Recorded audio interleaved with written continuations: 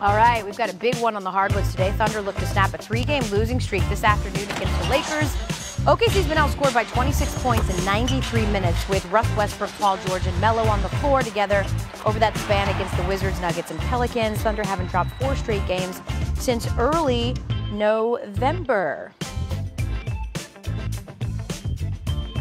And you'd look at the big 3 there. As I mentioned, they've been outscored by 26 points.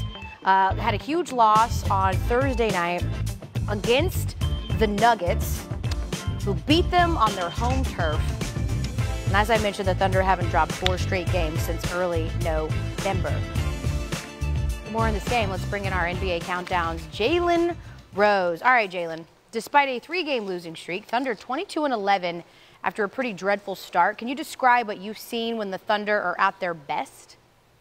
When they're at their best, they're effective, they're efficient, getting up and down the floor. They do a really good job of getting stops defensively amongst the league leaders and steals. Paul George is on their team.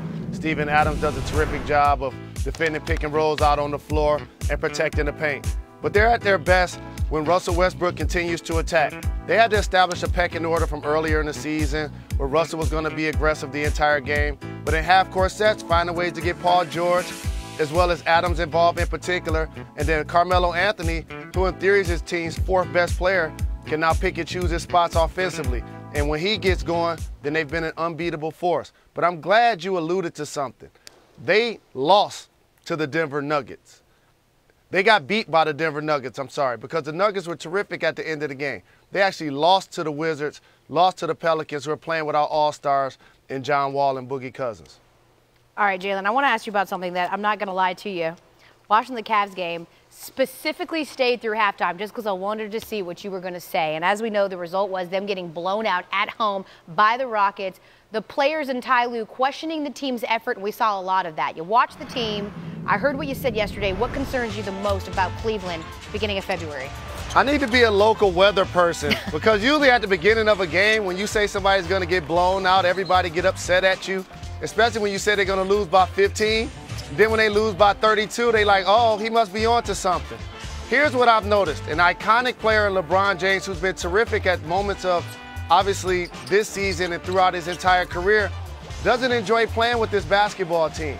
And in theory, it seems like they not only have quit on the organization, they didn't quit on the organization, they didn't quit on the coach, they've actually quit on LeBron James.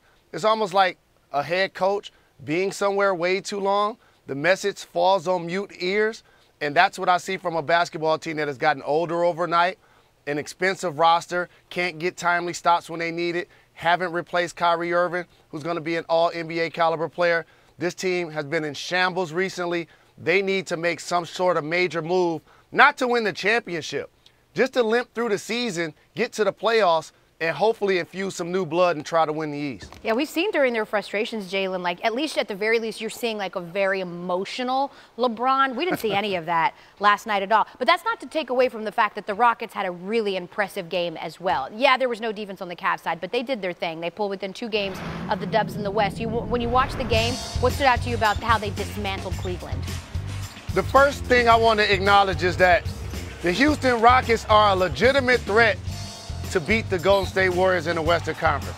We know about James Harden, who was 1 for 11 yesterday. He's been terrific all year, my MVP. Chris Paul, who's been fantastic when he's in the lineup, not only scoring, shooting the 3 really well, getting other guys involved. Capella's finishing amongst the league leaders in field goal percentage and dunks. Ryan Anderson, Eric Gordon wasn't playing yesterday, neither was Trevor Ariza. And all of a sudden, you have a team that can really beat you in multiple facets. And I also want to throw something out there for the NBA. This is a prime year to where, instead of taking the best 8 teams from each conference, imagine if the NBA playoffs was 1 through 16 seeded.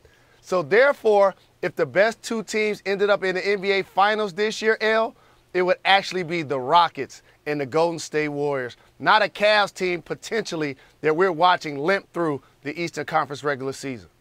I would love that. You could see maybe a Celtics team that looks like they're going to try to take command of the East. Toronto might sneak their way in there, but still, you'd have like 3 teams from the East and 13 teams from the West, so there'd be almost no parity. That's just the way it is. Listen. Things will never be the same.